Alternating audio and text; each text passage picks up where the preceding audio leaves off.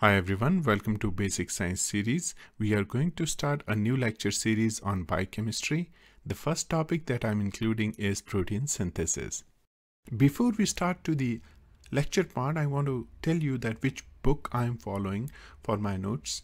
The book is Principles of Biochemistry, written by David L. Nelson and Michael M. Cox. It's a 5th edition of the book. I do recommend that you read this book. This is a fantastic book on biochemistry. All right, let's start the topic. Let's talk about proteins. Proteins are macromolecules. They are the end product of most of the biological pathways. They are produced inside the cell by cellular machinery, and they perform various functions to keep the cell alive. For that, they must be synthesized as well as they must be degraded in a tightly regulated manner. To produce a polypeptide chain, we require 70 different ribosomal proteins. Additionally, we need 20 different enzymes just to activate amino acid precursors. We need approximately 100 enzymes just to process the protein after its manufacture. And we need additional 40 rRNAs and tRNAs molecule, total 300 molecules to make polypeptide chains. Nearly 90% of cell's chemical energy is required for protein synthesis. 1500 ribosomes molecules and 200,000 tRNA molecules in addition to 100,000 protein work together to form 35% of cell's dry mass in a typical E. coli cell.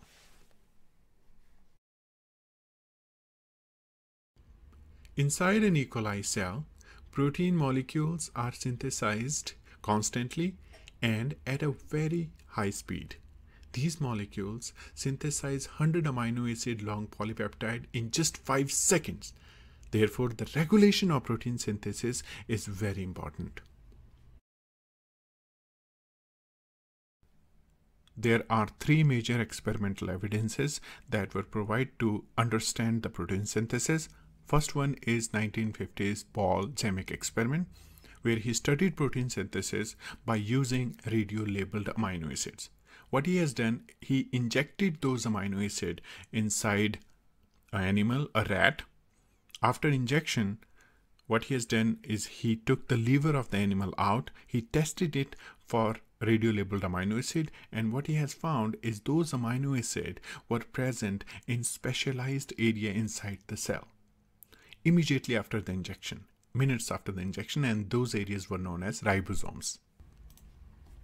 Here is a quiz question on this experiment.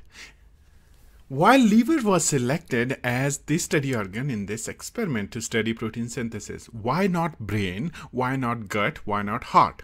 Why these organs were excluded? Why only the liver was selected? Please answer in comment section.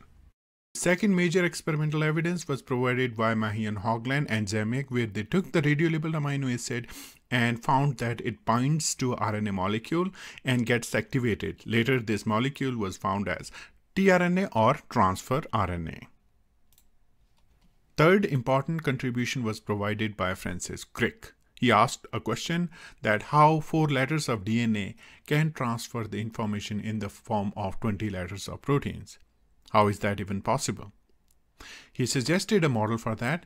He said that amino acids have the ability to bind to adapter molecule that further binds to DNA molecule to transfer the information in the form of protein. Later, this process was termed as translation.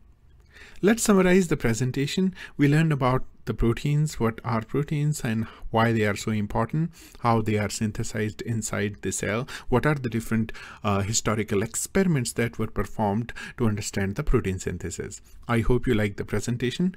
Please stay tuned for the new videos that are going to come into this biochemistry series. Stay tuned. Please subscribe the channel. Thank you and namaste.